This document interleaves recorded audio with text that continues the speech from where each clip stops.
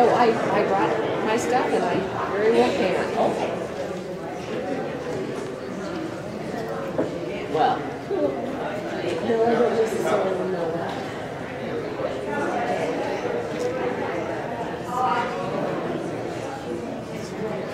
Yeah, it was.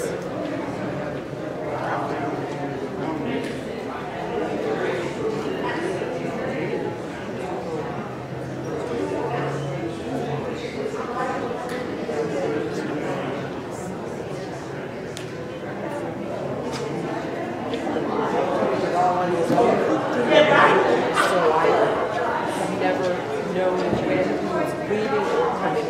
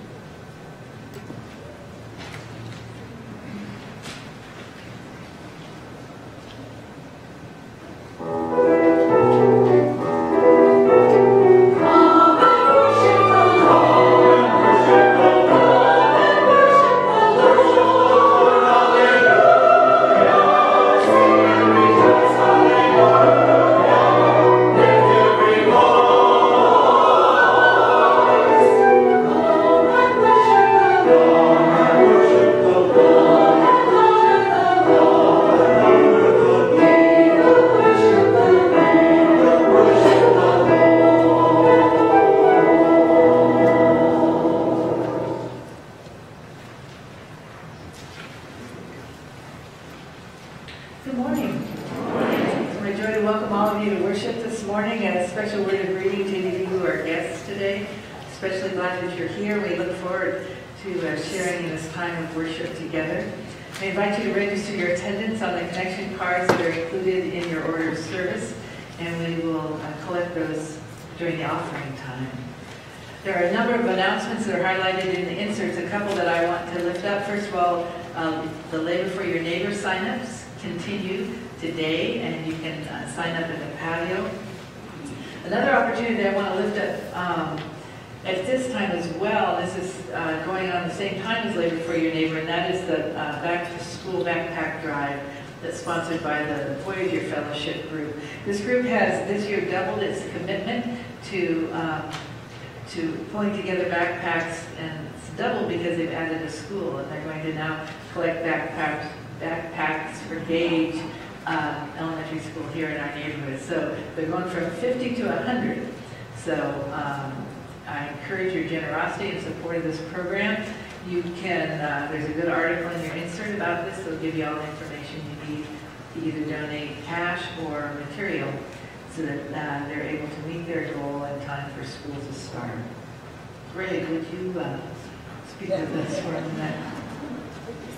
I just wanted to take a moment to express my deep and heartfelt thanks and gratitude for your prayers and support in this past week after my father's passing back in Illinois. We had a marvelous celebration of his life, and we celebrated his 92 years. But having your support and the cards that you sent meant a great deal to me, and I deeply, deeply appreciate it. Thank you. Let's stand and greet one another. Good morning. Hey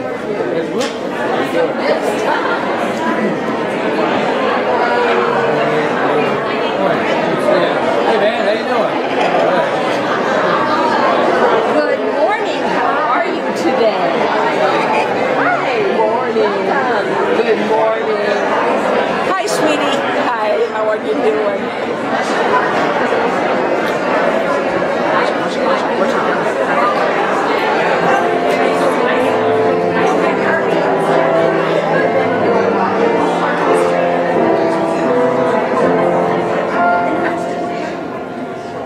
Our opening hymn this morning is Come We That Love the Lord, number 732.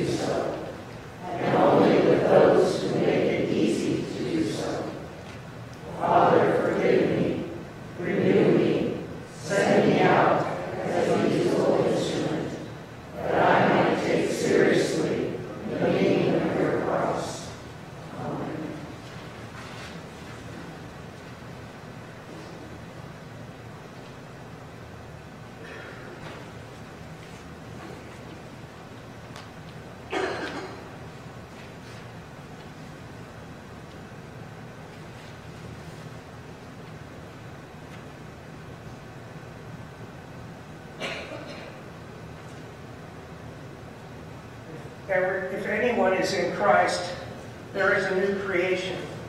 Everything old has passed away. See, everything has become new. All this is from God, who reconciled us to himself through Christ. In the name of Christ, you are forgiven. In the name of Christ, you are forgiven.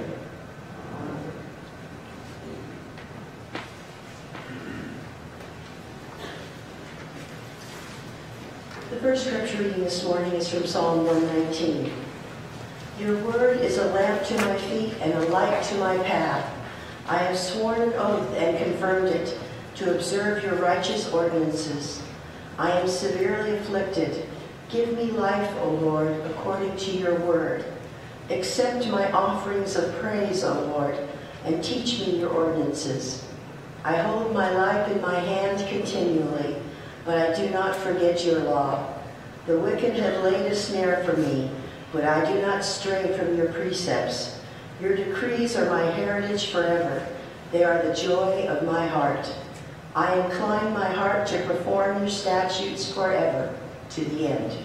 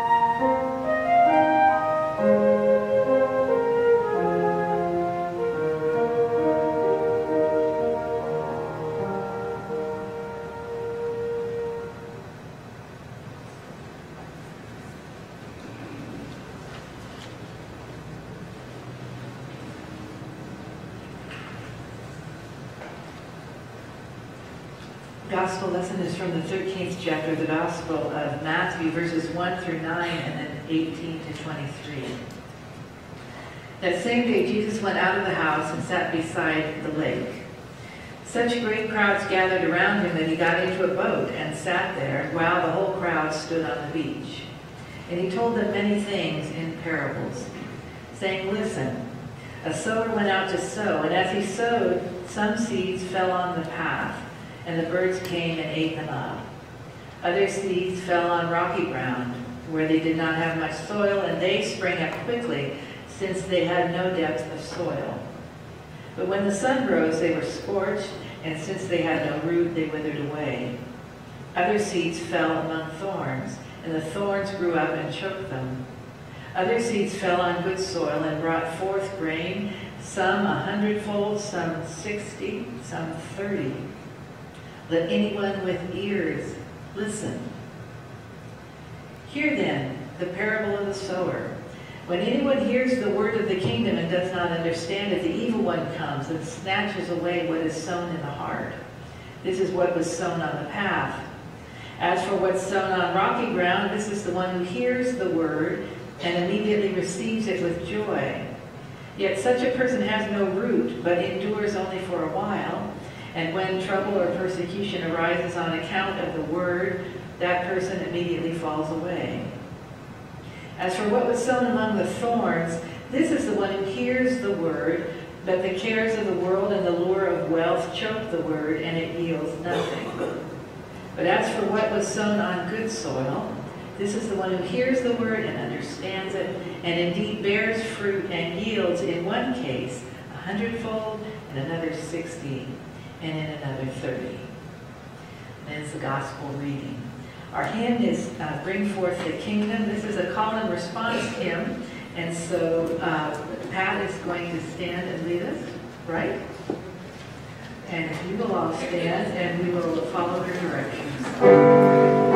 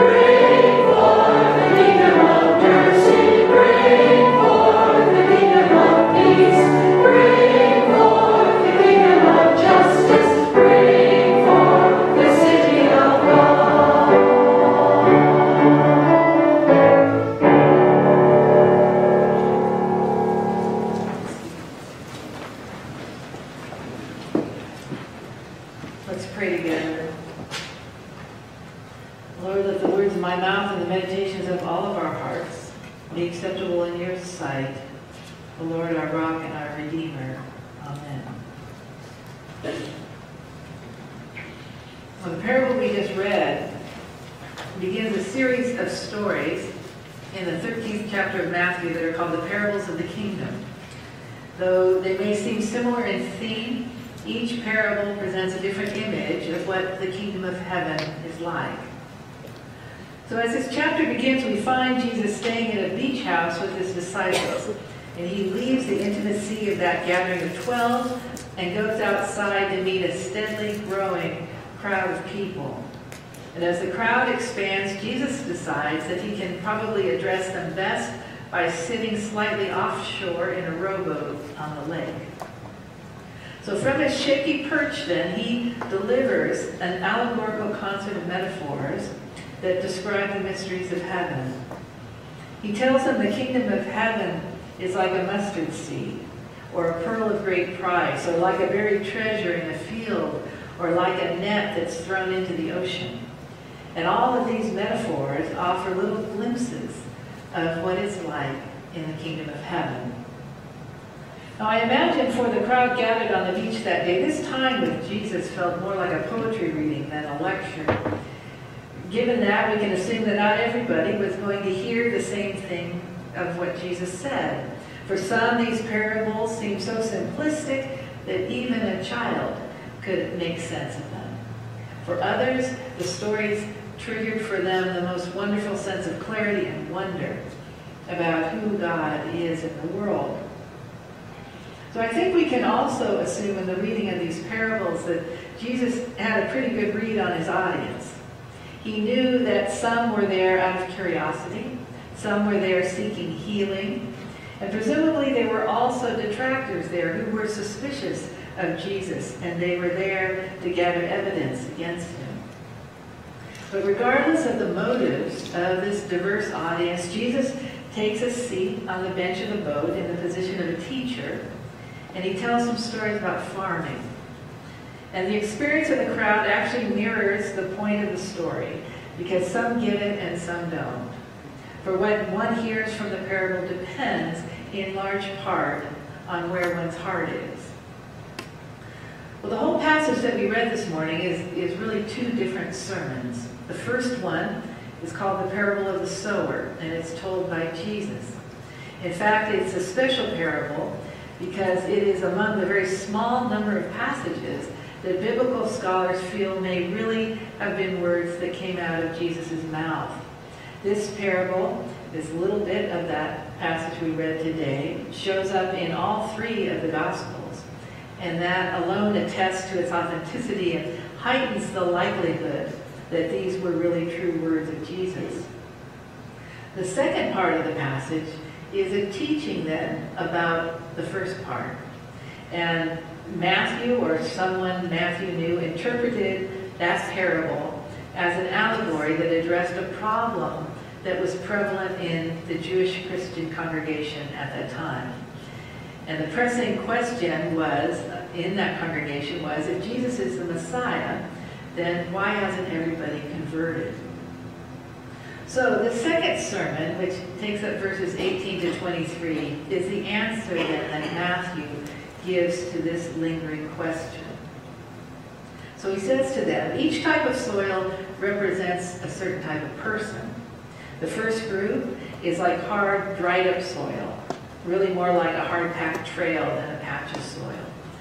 A person like this doesn't absorb or retain anything. There are people for whom the word of God goes in one ear and out the other. The second group hears a little differently. They are more like rocky soil that may trap a seed in its crevices, but the seed never germinates. It sits there until the weather gets rough, and then it washes away. Rocky soil believers may get excited or scared occasionally, but after the thrill or the fear is gone, their faith dissipates as well. The third group hears the word of God, but it doesn't change them much. They're like thorny soil that has a way of crowding out the seed with so many other distractions. So their faith just really isn't even given the room it needs to grow. The fourth kind of believer is one who understands what he or she hears and then responds to it faithfully. They are like fertile, rich soil that receives the seed and then thrives. So Matthew's sermon invites us to dig up a little dirt about ourselves as we apply the allegory to our own lives and ask, what kind of soil am I for the Word of God? How good is my hearing? How does my faith life measure up to my other list of life priorities? Am I really the best soil that I can be? Well, this sermon that Matthew gives to his congregation is not a bad sermon, but I'm not really sure that it is what Jesus was talking about when he told that story from the boat. I don't think he was really talking about the seeds at all. He was teaching about the sower. It's called the parable of the sower, actually. And this little sermon that I just talked about of Matthew's, if it had a title, it would probably be the parable of the dirt. For Jesus and Matthew are actually preaching very different sermons in this one passage.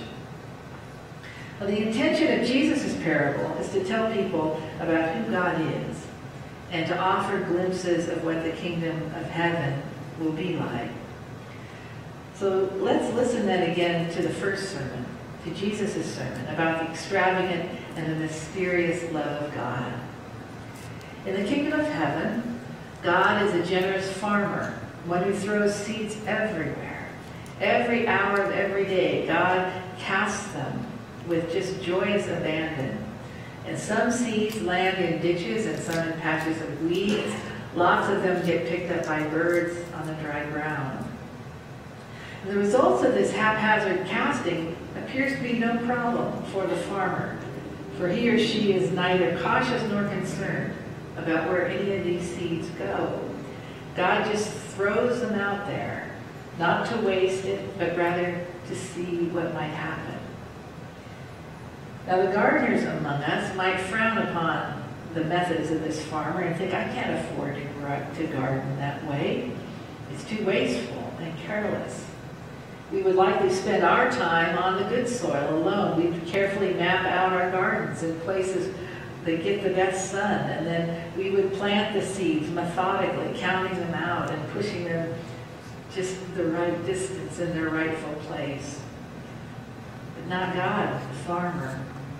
The farmer loves to cast seeds all over the land, indiscriminately and mercifully. Now, farming this way is God's privilege, and luckily for the world, it's God's habit. For in casting seeds all over the ground, God never ceases to fill the world with fresh hope for new life.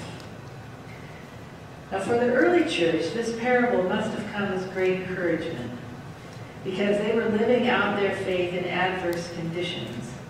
They were called to be the church for the first time in a culture that was not interested in listening to what they had to say. And not only were they deaf to this new thing that they were talking about, but they were pretty violently opposed to it. So the early Christians needed to hear the good news that failure is part of doing something new. That not all their efforts are going to bear fruit. That doesn't mean that they should quit trying, but rather by the grace and the persistence of the Holy Spirit, the church was able to gain hope from this parable. But doesn't the church today know the truth of this parable as well? How many times have we tried new ideas or programs or ministries in hopes that they will reach new people in relevant ways? We try to open our doors wider to the community based on careful readings of demographic studies and surveys. We keep trying to spread the word, but sometimes it's like there's no one listening. Some of our best ideas get really lousy responses. So we need to remember that in the parable, only 1 in 4 seeds took root. Does that mean, therefore, that we should be more careful next time? Not according to this parable. God, the farmer, just throws out more seed more often over a broader area. God throws it out in spring and in winter. And the message here is not to be more cautious, The message is to throw out more seed and just see what happens. So the promise of this parable is that God's harvest happens in God's time. Keep on casting seeds. Keep on showing compassion and living faithfully. Don't stop taking risks for love because we don't know where the soil is fertile and ready for planting. Well, look then how this parable ends. What good soil there was ended up being really, really good. It's like miracle grow soil. It says grain came forth 30, 60, even 100-fold. Well, a 7-fold yield would be a great result for a farmer. That would constitute a wonderful year, a bumper crop. But it says here it was 100-fold. I mean, that's not normal. That's not business as usual farming. This is abundance and generosity and blessing.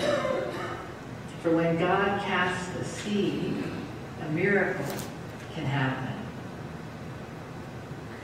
Some years ago, Bill Moyers produced a documentary film on the hymn Amazing Grace.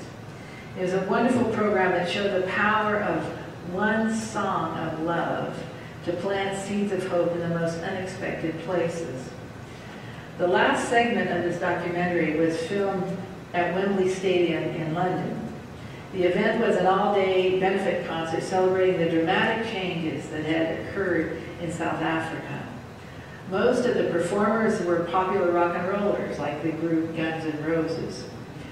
Well, surprisingly, though, the promoters of the benefit scheduled the opera singer, Jesse Norman, to sing Amazing Grace as the closing act. And the film cuts back and forth between scenes of the massive, unruly crowd in the stadium to Jesse Norman, who is waiting with Bill Moyers in her dressing room.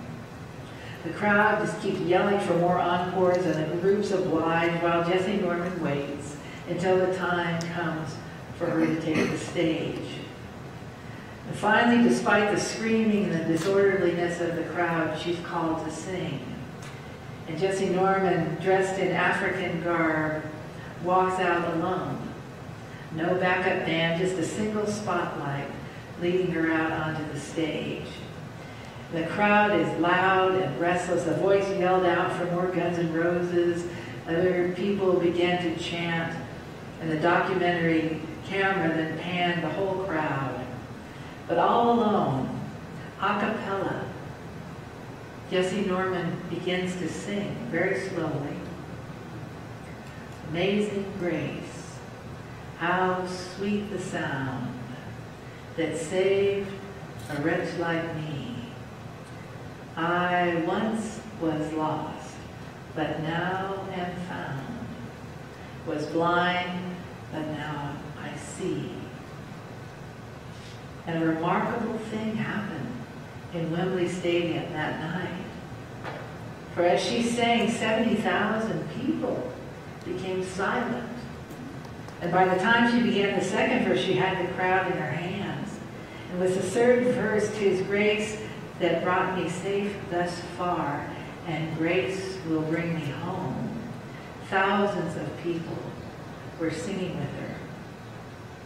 And after the concert, Bill Moyers asked her what happened out there. And she confessed that she didn't know. But whatever happened, she planted a seed of amazing grace in a field of 70,000 people. And that night, they listened.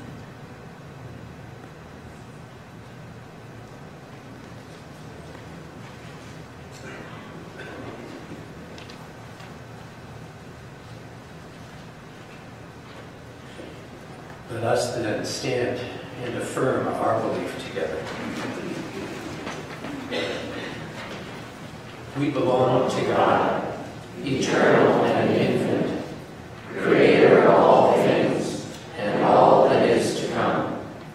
We follow Christ, who comes to us from God and reveals God to us. He heals people and transforms lives, and calls us to join in his ministry. He was crucified, died, and was raised again by God, and reigns over all creation. And he bids us to die and rise with him in the service of the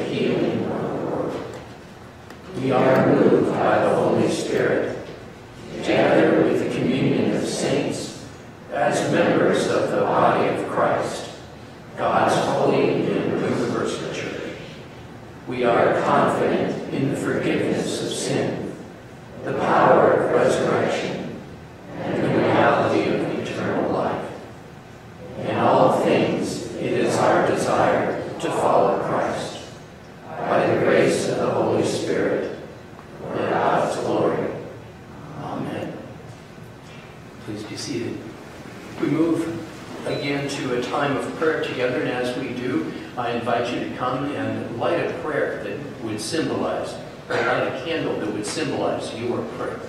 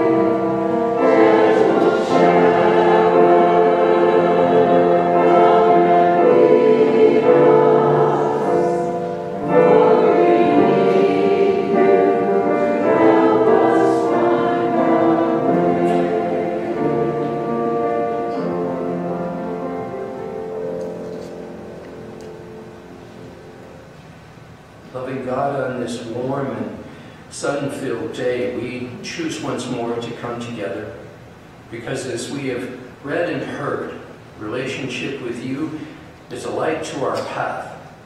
How often in these days we feel we are in the dark and in need of the light that shines into our darkness. And if we're honest, there are times when we choose not to follow the light given us.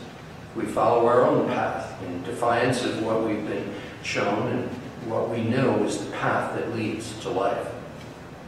So this morning we come seeking once more to follow, to adhere to your direction, and to offer our humble thanks for the guidance of your Spirit. Today, God of peace, we once again come to you seeking peace for our own souls. Search us and know us, and put a clean heart within us. We pray as we do each week for the peace of the world that is fractured with bigotry and hate, a world in deep darkness of hatred and fear. And we pray for all who are marginalized and rejected because of something they cannot alter. We pray for those seen as less than because of who they love, for those seen as less than because they worship you in another way, or their skin is a different shade. Beneath all of that beats a heart like in each of us, and a soul. Teach us your ways, O Lord, and bring healing and peace. Today, God of healing, we reach out on behalf of those around us in need of your healing, be it body, spirit, or soul. We lift Jack and Deidre Sanford to you, and Jack Stengel as he recovers from a procedure. We lift Chris Hildebrand as she has a procedure in the coming week, and we give thanks for the return, strength, and health of Alvin Stern. Especially we lift to you today little Orla Hughes and Chris Carlson. May the prayers that we offer over their prayer quilts this day bring them peace and a deep sense of your presence. We take now time, loving God, to speak aloud the names and situations, concerns, and celebrations that we hold in our hearts, giving thanks always that you hear our prayers.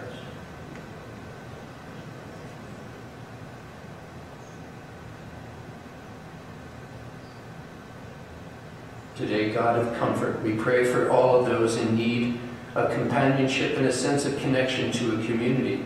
May we all find the comfort that is found in knowing you as God. We pray this day that we as individuals and as a community might be fertile ground, that we might nurture the seed planted within us individually and corporately and bring forth fruits of love, joy, peace, patience, kindness, goodness, faithfulness, gentleness, and self-control. We are thankful for all the things bright and new, and for your love. May we be fertile ground for that love. And to that end, gracious God, we gather our voices as one in the prayer that Jesus gave us, saying, Our Father, who art in heaven, hallowed be thy name. Thy kingdom come, thy will be done, on earth as it is in heaven. Give us this day our daily bread, and forgive us our trespasses, as we forgive those who trespass against us. And lead us not into temptation, but deliver us from evil. For thine is the kingdom, and the power, and the glory forever. Amen. Let us imitate then God's example of extravagant giving as the ushers come to receive our morning tithes and offerings, please.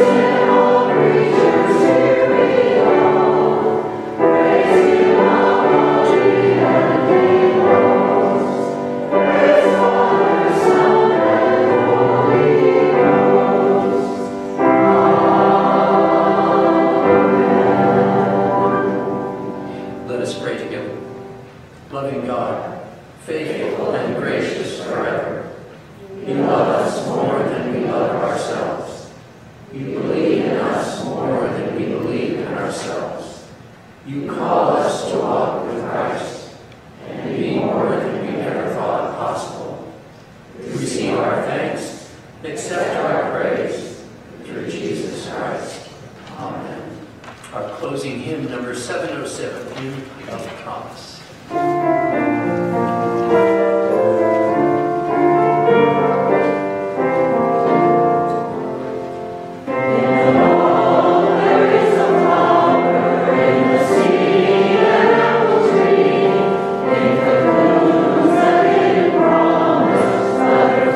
Free.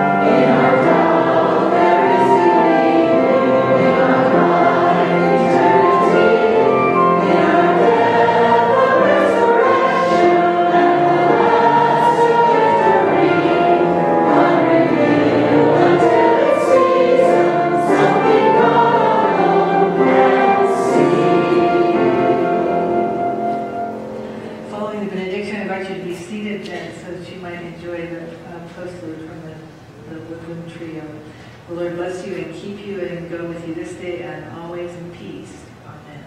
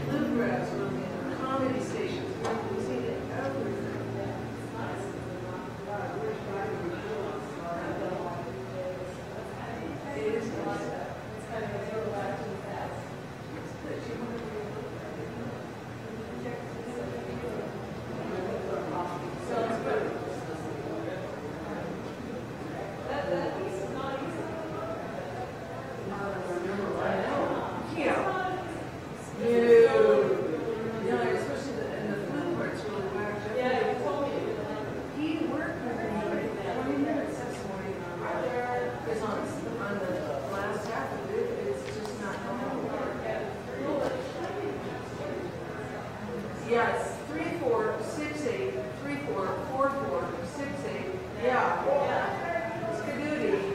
Yep.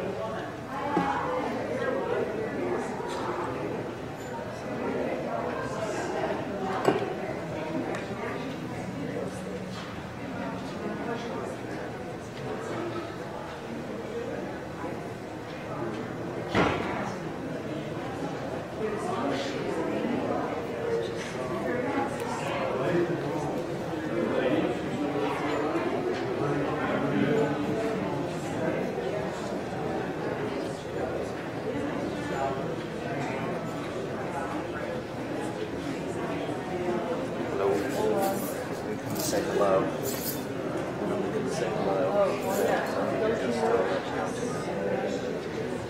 I thought you didn't know anymore.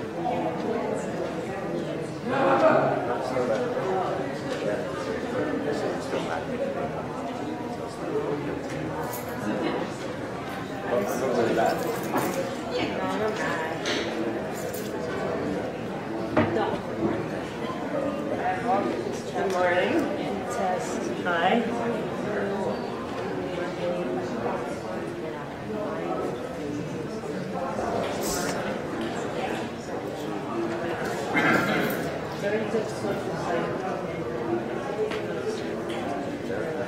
Right here, they got one remote controls.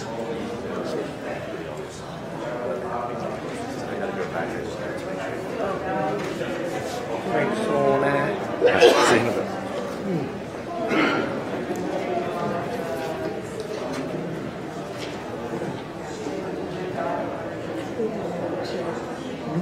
Another chair. Like this in our house. What?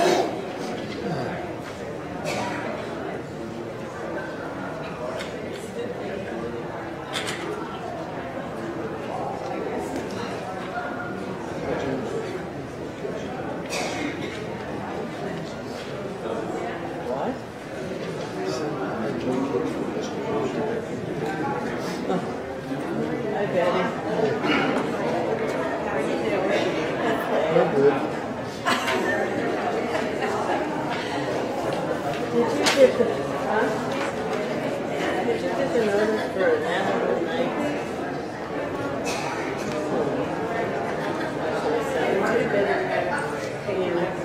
No, in the evening. Maybe you're too new or something. Anyway, we're doing it again. I hope you can come. It's a lot of fun. We met at the Black Angus in Oklahoma. And about 25 of us. We just visited and stuff. Thursday. Oh, Thursday. And then the mayor of Oklahoma drove up and spoke to us. That was very interesting. So we're doing it again in August 10th at the same place, and the people will be very jazzed. Yeah. Oh, terrible. Well, once you warm up, you'll get the newsletter. The newsletter's in there too. Anyway, everything's laid out in here. I'm not sure what's your email. Yeah.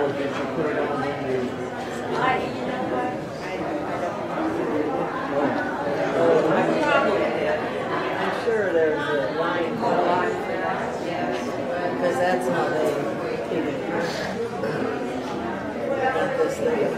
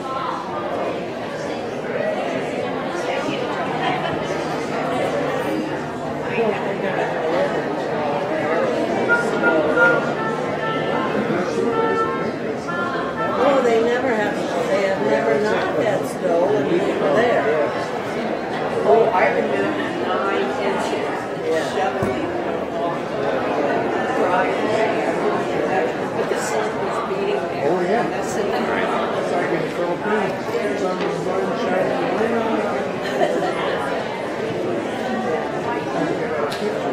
The church just down.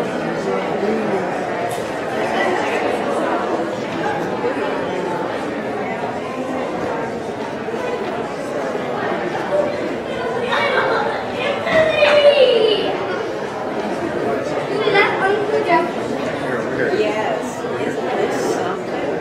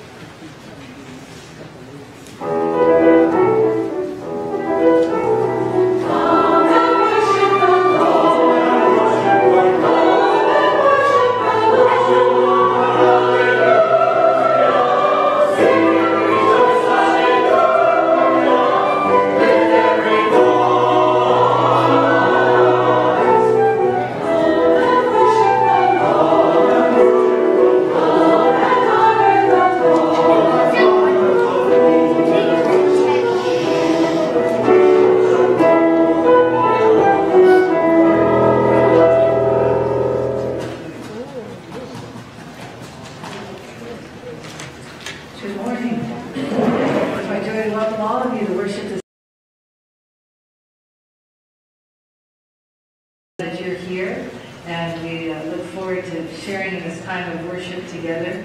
I invite all of you to register your attendance on the connection card that's included in your order of service, and we will collect those during the offering time. A couple of announcements I want to lift up. First of all, the sign-ups for Labor for Your Neighbor continues today. You can do that on the patio while you're here. But another opportunity for us to share what we have with the community that I want to remind you of today is of the Back to School Backpack Drive that's sponsored by the Voyager Fellowship Group. This Group has for many years provided backpacks for Jefferson Elementary School, and they've done 50 backpacks a year. This year they've added to that commitment 50 backpacks for Gage Elementary School right here in our neighborhood. So there are many ways you can help out. The details for that are listed in one of the inserts in your order of worship. But I hope that you will find a way to take part in that project as well. Greg, would you like to speak with us? I just wanted to take a moment to thank all of you for your care, your thoughts, your prayers, and your cards during my father's passing these past 2 weeks. He had a rich and long 92 years, and he is at home now, and we are thankful for his life, but I deeply appreciate you as a community and as a family of support, and I want to thank you for, and for my family for your cards and thoughts and prayers. Thank you very much. Let's stand and greet one another. Good morning.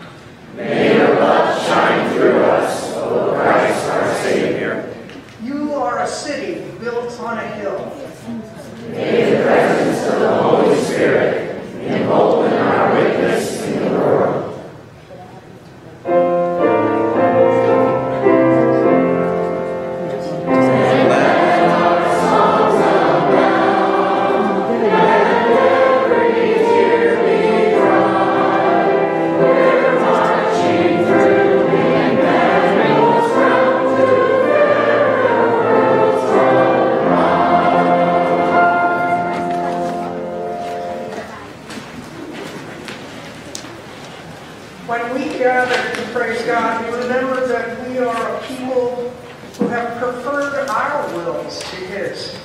Accepting His power to become new persons in Christ, let us confess our sin before God and one another. You asked me for my hands, that you might use them for your purpose.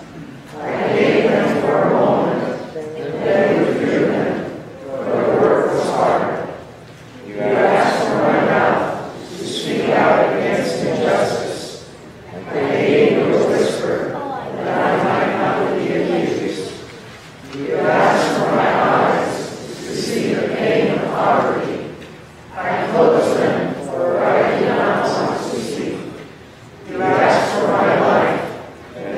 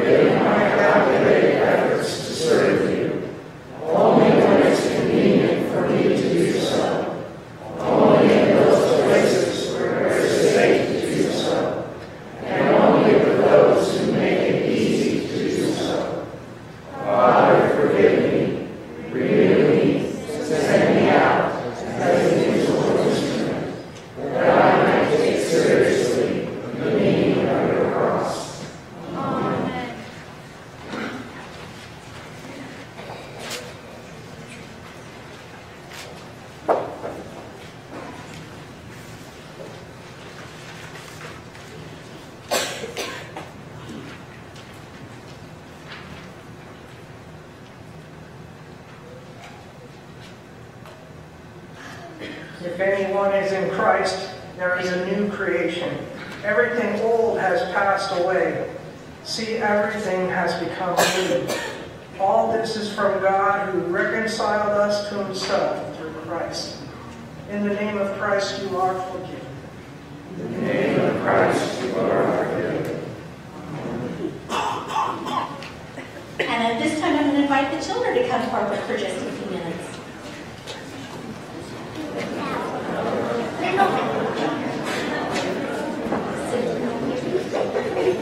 Come on.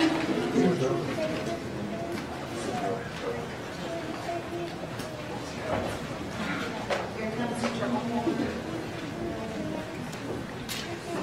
How are you all today? Good? Did you have a good summer? Yes. Well, you know, I thought kind of over here it looked a little empty. So I brought some sunflower seeds. And I thought if we opened it up and we threw some sunflower seeds over there on the ground, that we could grow some sunflowers. What do you think? You think that's a good idea? Do you like that idea? So should we open up and throw them on the carpet over here? It's silly. Why, Scout, why is it silly? There's no dirt. You need dirt to grow. What else do we need? Water. What else? Sun.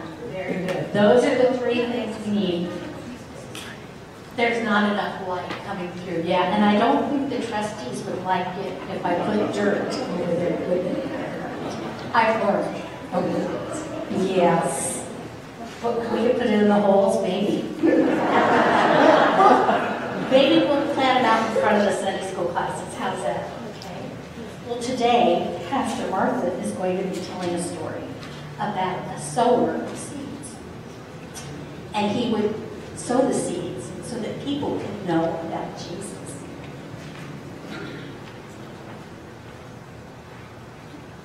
I know that was your crossword search and your coloring page that you were working on. And it was a story that Jesus told called a parable. Do you guys know what a parable is? What's a parable? A make-believe story. Yeah, that's one way of saying it. What else? Anybody else know what a parable is? Well, it's also a story that might have more than one meaning. And sometimes we have to think deeper about it. And one meaning could be that we need to make sure that when we're throwing out seeds and telling people about Jesus, that we're doing it a lot. And we're doing it over and over and over again. How do we tell people about Jesus? John Henry Howard. Through the Bible? Giving people the Bible. That's a good way. How about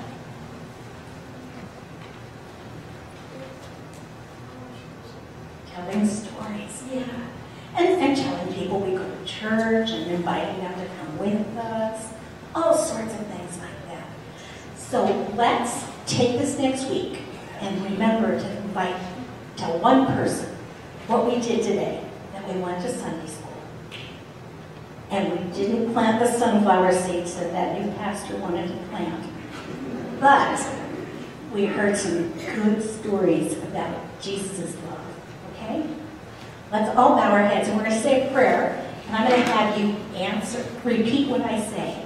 And at the very end, I'm going to say, and all God's children say, and you don't have to say that. All you have to do is say, Amen. Okay? So let's practice. Let's say, Dear God, thank you so much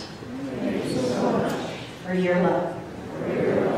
Help us to grow and to share you with everyone we meet. And all God's children say, perfect. Okay, let's go to Sunday school.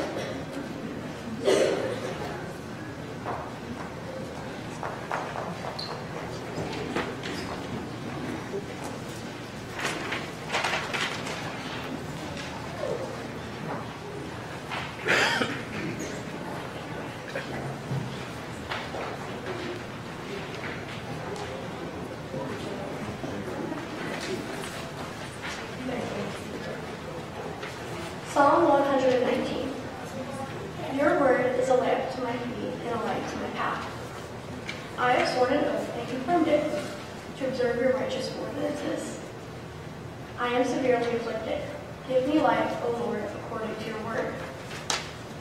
Accept my offerings of praise, O Lord, and teach me your ordinances. I hold my life in my hand continually, that I do not forget your law.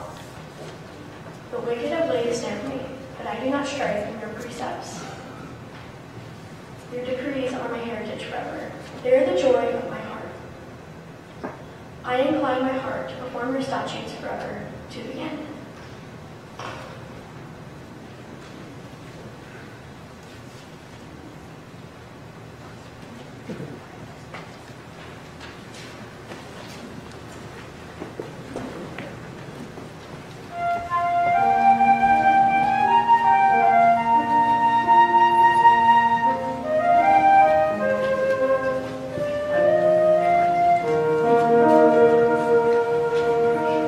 We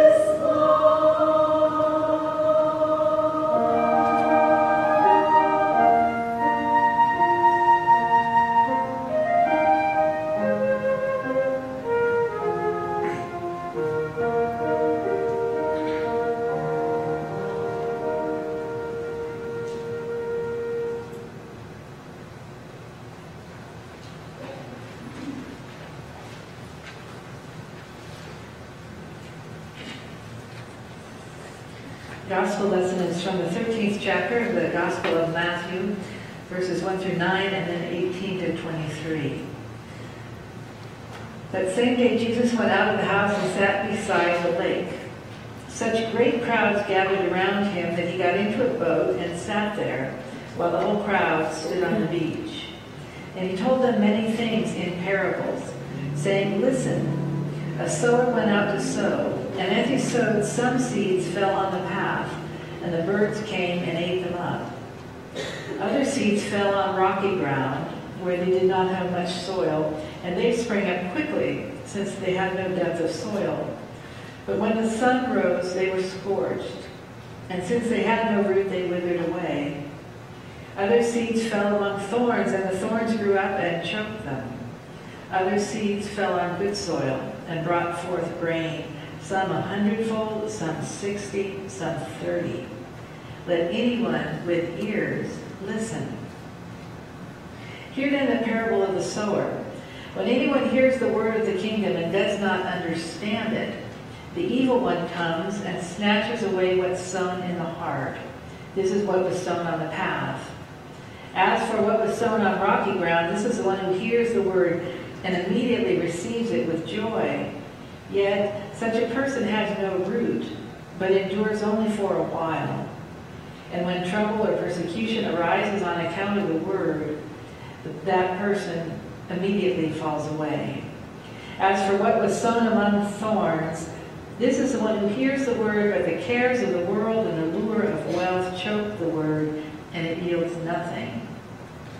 But as for what is sown on good soil, this is the one who hears the word and understands it, who indeed bears fruit and yields in one case 100-fold, in another 60, and in another 30. That ends the gospel reading. Our hymn is "Bring Forth the Kingdom." It's in Faith We Sing, number 2190. I invite you to stand, and this hymn is a call and response. And so Pat McLean will come and be our leader, and you follow on the screen.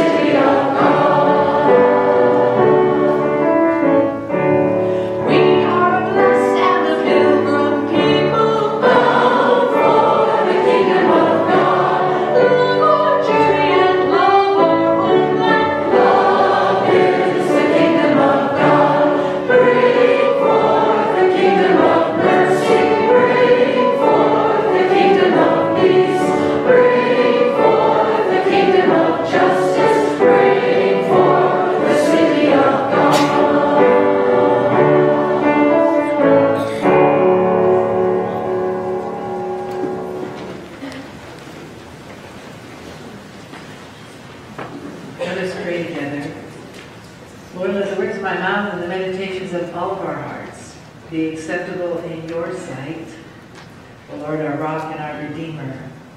Amen. The parable that we just read begins a series of stories in the 13th chapter of Matthew that are called the parables of the kingdom. Though they may seem similar in theme, each parable presents a different image of what the kingdom of heaven is like. And as the chapter begins, we find Jesus staying at a beach house with his disciples. And he leaves the intimacy of that gathering of 12, and he goes outside to meet the steadily growing crowd of people. And as that crowd continues to expand, Jesus decides that he can address them best by sitting slightly offshore in a rowboat on the lake. And so then from this shaky perch, he delivers an allegorical concert of metaphors that describe the mysteries of heaven. He tells them that the kingdom of heaven is like a mustard seed, or a pearl of great price, or like a buried treasure in a field, or like a net that's thrown out into the ocean. All of these metaphors offer little glimpses of what it's like in God's kingdom. And I imagine for the crowd gathered on the beach that day, this time with Jesus felt more like a poetry reading than a lecture. Given that, we can assume that not everybody there was going to hear the same thing in what Jesus said. And for some of them, these parables seemed so simplistic that even a child could understand. For others, the stories triggered the most wonderful sense of clarity and wonder about who God is in their world. And I think we can also assume that in reading these parables that Jesus had a pretty good read on his audience. He knew that some were there out of curiosity, some had come that day for healing, and presumably there were also detractors there who were suspicious of Jesus and were there to gather evidence against him. But regardless of the motives of this diverse audience, Jesus takes a seat on the bench of the boat in the position of a teacher, and he tells some stories about farming. And the experience of the crowd actually mirrors the point of the story. Some get it, and some don't. For what one hears from the parable depends in large part on where one's heart is. Now, the whole passage that we read this morning is really two different sermons. The first one, called the parable of the sower, is told by Jesus. In fact, this is a really special parable in that it is among the small number of passages that biblical scholars feel may really have come out of Jesus' mouth. This parable shows up in 3 of the Gospels, and that alone attests to its authenticity and heightens the likelihood that these were true words of Jesus. The second part of the passage is a teaching or a sermon about the first part. And Matthew, or someone Matthew knew, interpreted the story as an allegory that addresses a problem that was prevalent in that Jewish Christian congregation at the time. And the pressing question was likely, if Jesus is the Messiah, then why hasn't everyone converted? So the second sermon, which takes place in verses 18 to 23, is the answer that Matthew gives to this lingering question. He says to them, each type of soil represents a certain kind of person. The first group is like hard, dried up soil, really more like a hard-packed trail than anything else. They don't absorb or retain anything. These are the kinds of people for whom the Word of God goes in one ear and out the other. The second group hears a little differently. They are more like rocky soil that may trap the seed in its crevices, but the seed never germinates. It just sits there until the weather gets rough and then it washes away. Rocky soil believers may get excited or scared occasionally, but then after the thrill or the fear is gone, their faith dissipates as well. The third group hears the Word of God, but it doesn't change them much. They're a lot like that thorny soil that has a way of crowding out all the seeds with a lot of other distractions. Their faith really is never given enough room to grow. The fourth kind of believer is one who understands what he or she hears, and then responds faithfully. They're like fertile, rich soil that receives the seed and then thrives. So Matthew's sermon, the second part of this passage, invites us to dig up some dirt about ourselves as we apply this allegory to our own lives and ask, what kind of soil am I for the Word of God?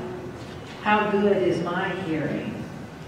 How does my faith life measure up in terms of my other list of priorities?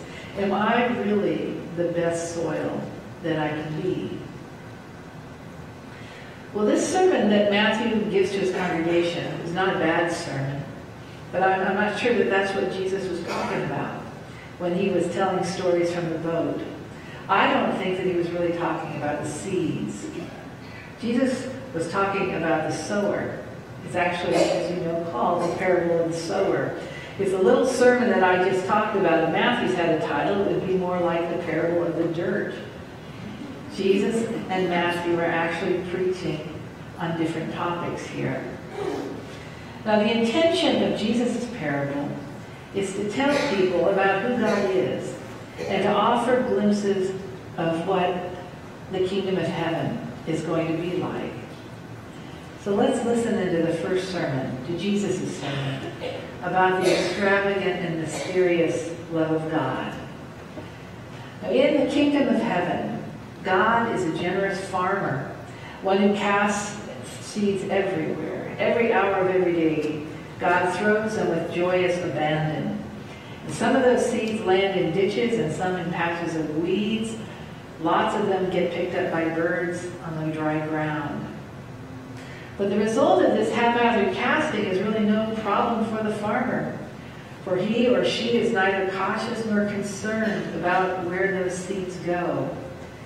God just throws them out there, not to waste it, but rather to see what might grow. Now, the gardeners among us might frown upon the methods of this farmer and think, I can't afford to garden that way. It's too wasteful, careless. We'd likely spend our time on good soil alone, and we would carefully map out our gardens in the places that get the best sun. Then when we wanted to plant seeds, we'd put them in just the right place and measure them the right distance and stick our finger in just the right amount into the soil. But not God the farmer. This farmer loves to cast seeds all over the land, indiscriminately and mercifully. Farming this way is God's privilege, and luckily for the world, it's also God's habit. For in casting seeds all over the ground, God never ceases to fill the world with fresh hope for new life. Now, for the early church, this parable must have come as great encouragement because they were living out their faith in adverse conditions. They were called to be the church for the first time in a culture that really was not interested in listening to what they had to say. So not only were they falling on deaf ears, but the people were also violently opposed in many cases to what they were saying. So the early Christians needed to hear the good news that failure is part of doing something new. Not all of their efforts are going to bear fruit. But that doesn't mean that they should quit trying. For by the grace and the persistence of the Holy Spirit, the early church gained hope from this story. But doesn't the church today know the truth of this parable as well? How many times have we tried new ideas for programs or ministries in hopes that they would reach new people in relevant ways? We try to open our doors wider to the community based on careful readings of demographic studies and surveys. We keep trying to spread the word, but sometimes it seems like no one's listening. And some of our best ideas get really lousy responses. So we too need to remember that in the parable, only 1 in 4 seeds take root. Does that mean, therefore, that we ought to be more careful next time? Not according to the parable. God, the farmer, just throws out more seed, more often, over a broader area. God throws it out in the spring and in the winter. And the message here is not to be more cautious. The message here is to throw out more seed and to see what happens. The promise of this parable is that God's harvest happens in God's time. So keep on casting seeds. Keep on showing compassion and living faithfully. Don't stop taking risks for love because we don't know where the soil is fertile or ready for planting. Because most importantly, look how this parable ends. What good soil there was really, really good. We're talking Miracle Grow. It says that the grain came forth 30, 60, even 100-fold. Now, a 7-fold yield would be a great result for a farmer. That would constitute a wonderful year, a bumper crop. But 100-fold, that's not normal. This is abundance and generosity and blessing. For when God casts a seed, a miracle can happen. Now, some years ago, Bill Moyers produced a wonderful documentary film on the hymn Amazing Grace. It was a wonderful program that showed the power of that one song of love to plant seeds of hope in the most unexpected places. The last segment in that documentary was filmed at Wembley Stadium in London.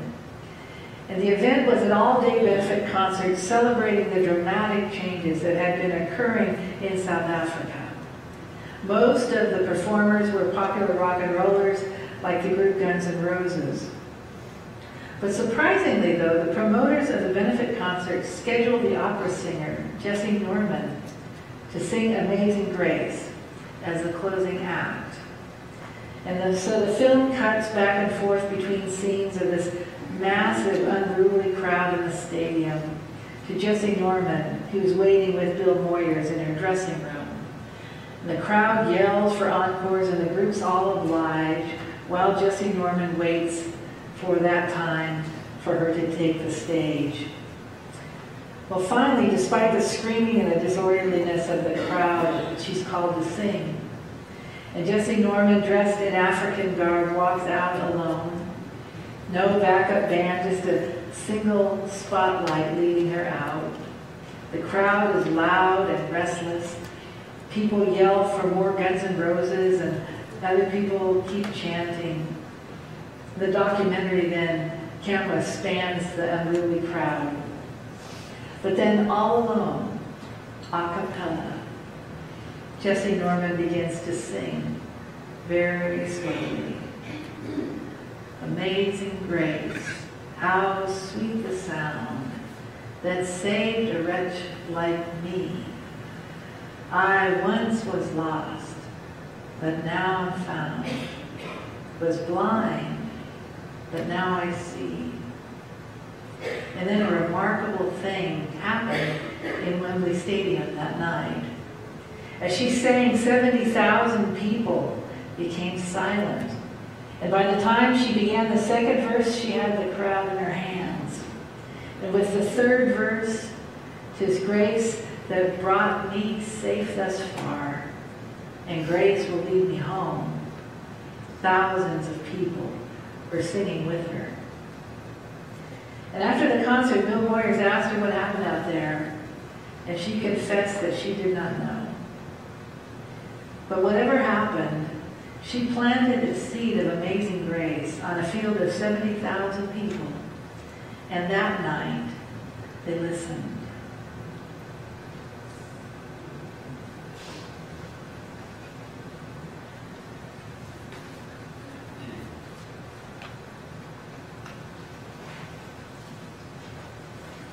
Let us therefore stand and affirm our faith together.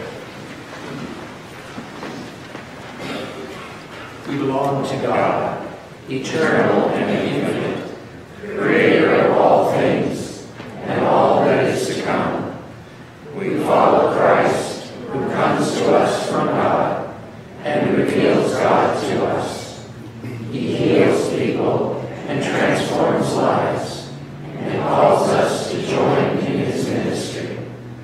He was crucified, died, and was raised again by God.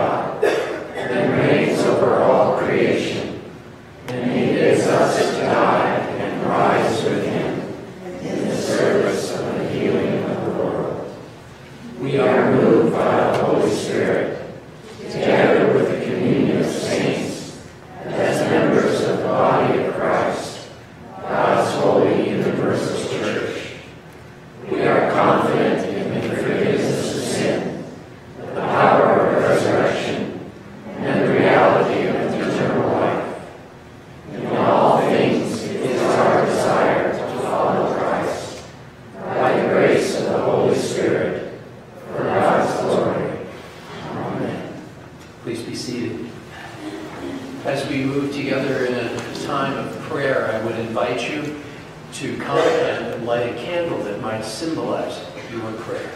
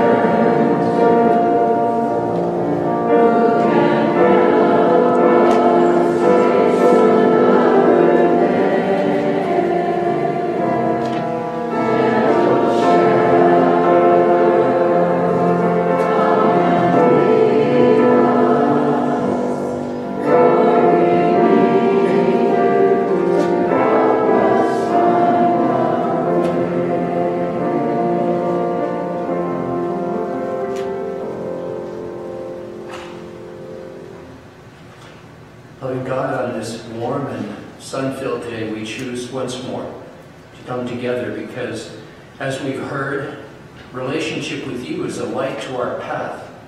And how often in these days we feel we are in the dark and in need of the light that shines into our darkness.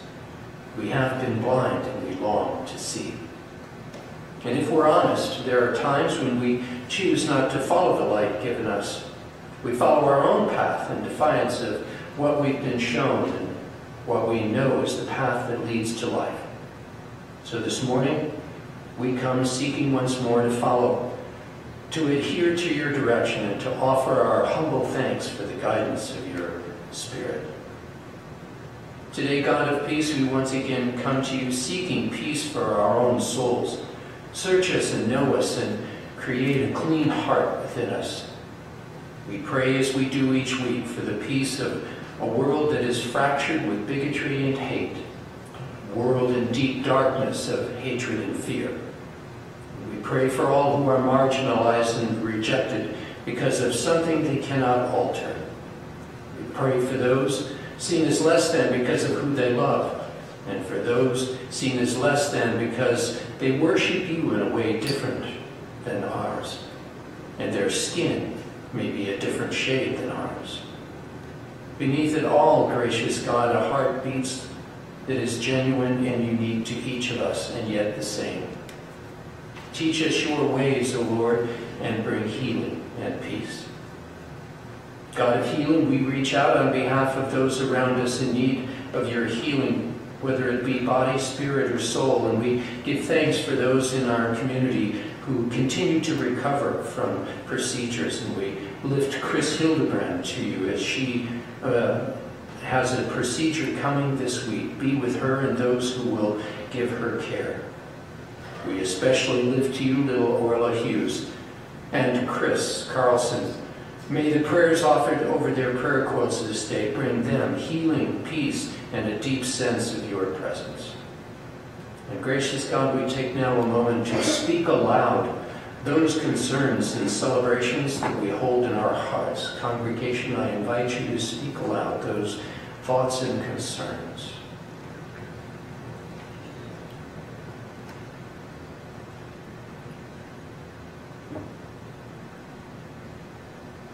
Lord, we do always give thanks as you hear our prayers. God of comfort, we pray for all those in need of companionship and a sense of connection to a community. May we all find the comfort that is found in knowing you as God.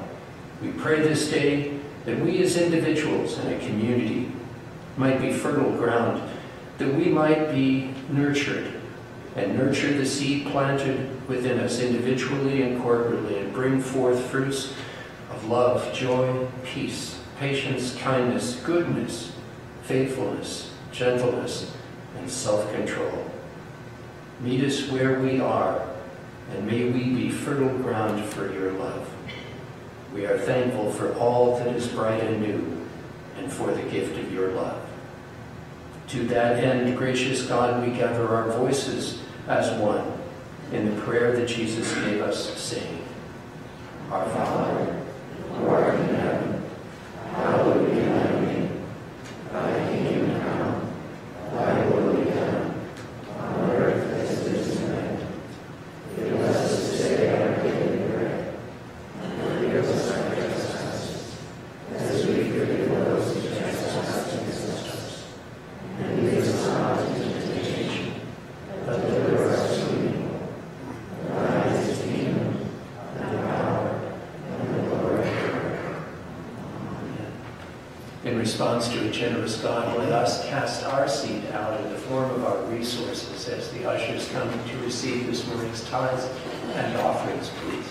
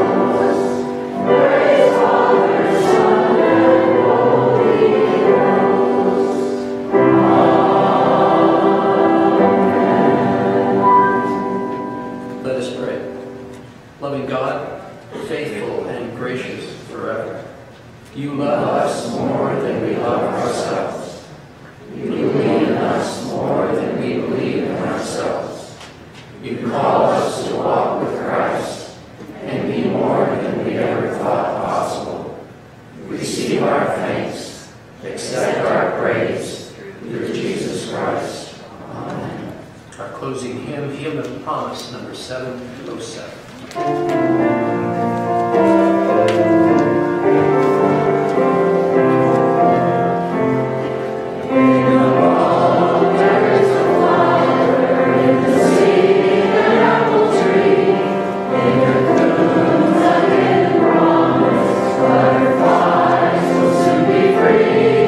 In the cold of so winter, as the spring